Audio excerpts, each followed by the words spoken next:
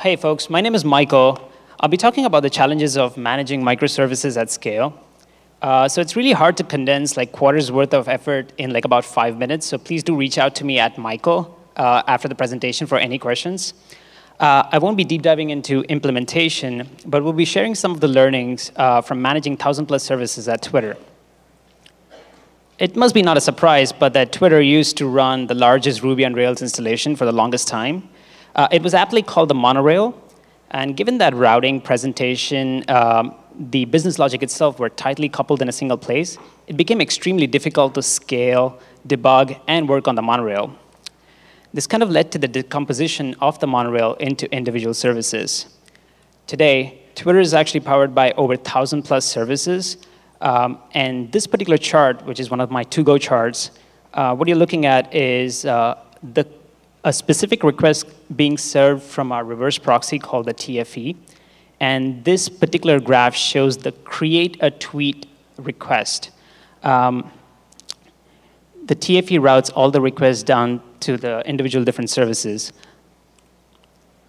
What's interesting about this is, so moving to the microservices enabled us to do the obvious things, right? The assumptions about ownership, enabling fault tolerance and graceful degradation as a first-class feature for services, teams owning and planning and scaling the individual services.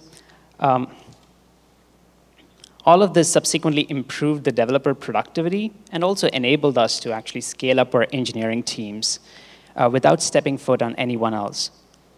However, what many people don't know and what we've realized over time is that there are certain challenges which are not so obvious. For instance, the service-oriented architecture did provide us a certain level of comfort around fencing and ownership. However, it is only valid when the organization stays intact.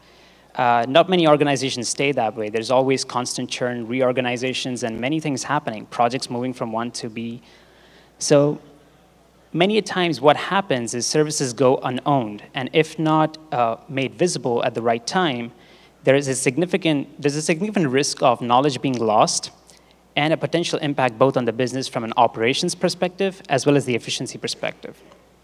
The second challenge is about managing metadata in general. Our SRE and the ops team really appreciate a single consolidated view of everything that is critical to run the business. This enables them to monitor, detect, manage incidents, and recover effectively. This, however, becomes a challenge when the organization actually grows from a few teams to about 100+ teams. Thus, there's a need for a centralized service discovery, service directory, and a metadata management system where you can store important metrics such as tiered information, your monitoring dashboards, SLOs, and different queries where many developers from the organization can query and use them. We also ran into one of the biggest problems, that is the ability to identify a service using a canonical identifier. I'm sure many people deploying services onto public clouds or even hybrid strategies will be able to appreciate that problem because not everyone uses the same name when they're provisioning resources on these public clouds. We didn't have identifier provisioning early on, which led to every service having disparate identities across our infrastructure. Usually, organizations can map or consolidate all these identifiers through various programs which will last for a couple of weeks, manual mappings of these IDs together. But unfortunately, this is a significant tax on engineering. Doing these cycles again and again adds to a lot of manual work, which we wanted to avoid. And the worst part is, by the time this manual work is done, there's a very good chance that all of those data you collected and mapped have gone out of date.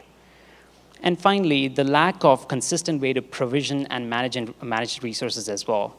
It is very important to provision resources and tie to individual teams such that quotas, utilization metering, managing the various clients all become extremely simple and happen through a single place. This enables us to do some really fancy things to tell us how much does a service cost to run, how much does a team X spend on certain infrastructure resources.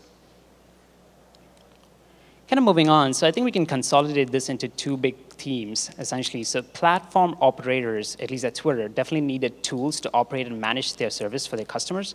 And service owners themselves needed an end-to-end lifecycle manager where they can go into a single console, view the projects, and manage them respectively. And that led to us building something called the Kite Service Lifecycle Manager. So just quickly wrap this up. You can argue that we start off with the data center or the public cloud, where individual platform teams may run managed solutions or even use solutions which are offered by the public cloud themselves.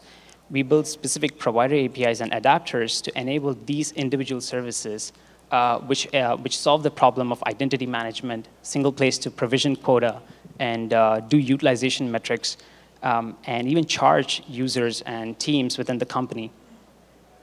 All of this coupled with specific service lifecycle workflows which enable them to create, build, deploy their services, along with a whole different side of reporting engine which shows how much does it cost to run your service, all happening through a single dashboard. And to just give you a particular example of what this may look like, this is one of the chargeback bills we sent out to our tweet team.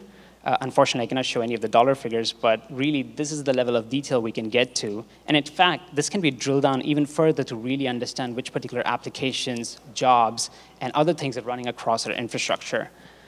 On that note, thanks.